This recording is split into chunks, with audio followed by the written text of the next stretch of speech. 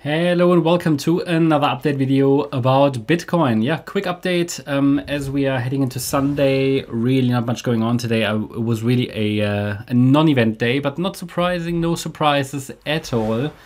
That was when we entered the day, also my perspective that we are probably going to move around a little bit between the Friday low and the Friday high. If you watched the first video today, well actually yesterday, so it was the Saturday video, depending on your time zone, then you know that I highlighted this as basically the forecast for the day. It was indeed a slow day, and yeah, the structure is unchanged. So my idea is still that we are probably moving down here in this B wave. I mean, it could be something more bearish, right? But that's the first scenario that will be tested, and that is going to be challenged. If we go down a little bit lower, one more low is fine, maybe even two more lows.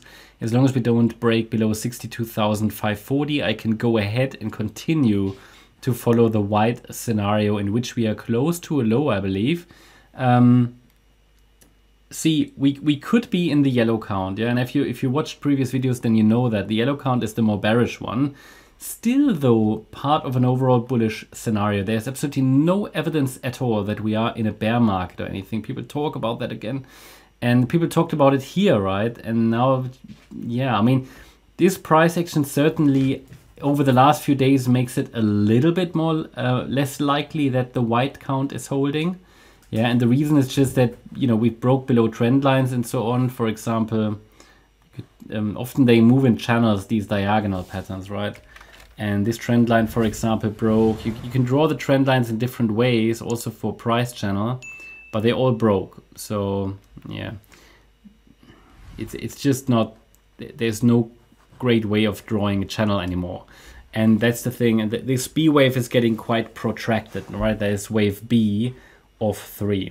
However, the move to the downside looks extremely choppy. It looks corrective. It's certainly not impulsive to the downside. We have this double top. The double tops typically indicate that this top will be taken out at some point.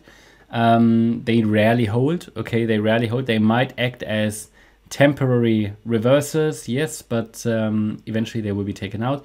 That's at least what likelihood suggests. So probability-wise, I'm still slightly leaning towards the white scenario. In the yellow one, okay, we are going to visit the lower main support area again, and that could be added as, you know, that might be another opportunity. So trading wise, I think quite simple.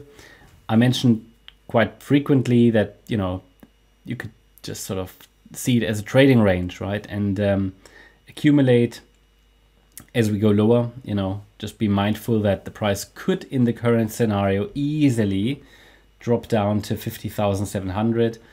But that means you have to just be wise with your position sizing. I think the likelihood is high that we visit the lower support region again. So that means, okay, you need to keep some capital aside if you want to accumulate here as well.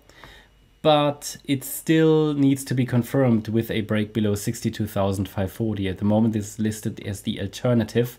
And I still primarily follow the idea that we are it's going to start the C wave. At least, you know, at least I'm watching the areas from where it could happen. At the moment, there is absolutely no evidence that this C wave to the upside of wave 3 has started. So we're still moving in this price channel.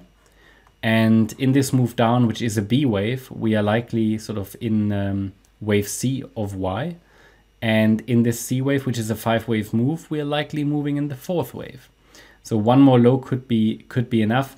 I haven't labeled it, but it's also possible that we get 2 more lows. And the idea then would be that this A wave only bottomed here and the B wave is now unfolding. But as long as we're holding below the initial resistance area, which is defined between $66,320 and $67,115, there's no need to change the scenario. So only 3 waves up as well.